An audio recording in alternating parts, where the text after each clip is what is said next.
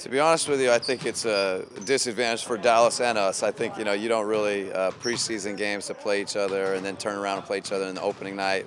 It's probably not what either one of us wanted. But for our guys to actually get to play and get reps and get opportunities, that group was great. The fact that it was against Dallas, maybe I guess could be a positive in a way, but just for them to get out and play was great.